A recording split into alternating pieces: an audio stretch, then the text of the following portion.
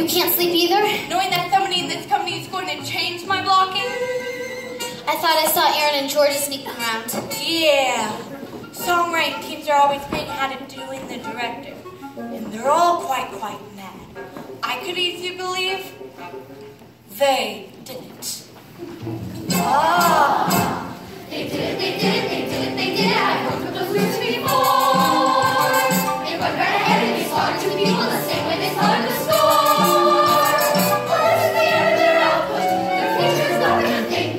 They did it, they did it, they did it, they did it. Soon as we're going to sing. Sing.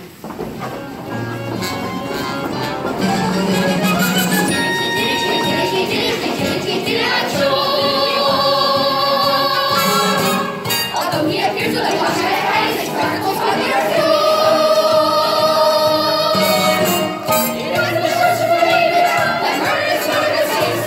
He did it, he did it, he did it, they did it. Now the other phrase is going to sing, son, sing.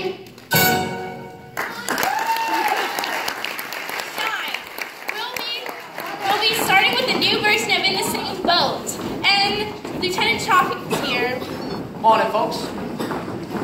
This time all of us have an alibi. Everyone was standing around the stage when Cindy got the old heave-ho. Actually, the coroner said Bernstein was struck on the head before he died. Someone knocked him out backstage before George's number, then wrapped the counterweight rope around his neck, knowing that when the curtain fell, the rope would finish the job if it wasn't done already. Bernstein recovered consciousness just in time to die. My God. So, you see, he could have been killed by anyone with access to the stage, including you, Jenny. What does that mean? We found a copy of Variety with words cut out of it in the stage manager's office. Your office. Chris and Olive has keys as well. Then it seems you three ladies are my first official murder suspects. Well, it's an honor just to be nominated. But everyone is still under suspicion. See, this book I found in Bernstein's breast pocket. Each page is a memo of why each of you were being blackmailed. No!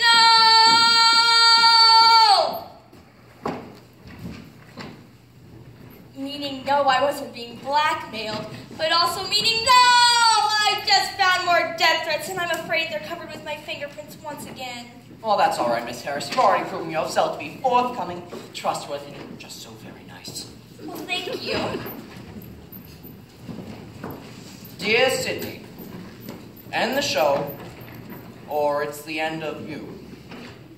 What's the matter, Lieutenant? I don't know, it's been bothering me since yesterday. I mean, just why is it that Bobby, what? Out of all the people on this stage, you, all right, Lieutenant, spit it out. You ought to be in the Fort Henderson Square dance number. Like, pardon? You'd start the show. After all, would Rob Hood go to the big picnic disguised as Alan Odell? It makes sense. And Bill Brady of the Globe loved Bobby's dancing. Bobby, can you improvise a short turn in time for tonight? Sure, but I don't know if I can make the costume change for the next scene. Well, for gosh sakes, Bobby, it's losing the bandana and putting on the mask. Would it kill you to try? Well, just time it out now. Jenny, the Fort Henderson Square dance number. The Fort Henderson Square dance number.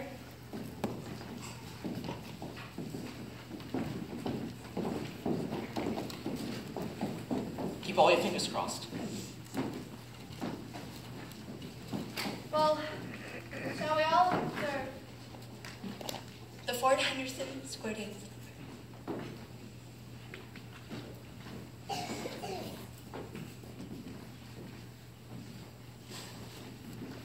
Aaron, where's that new version of In the Same Boat you've been working on?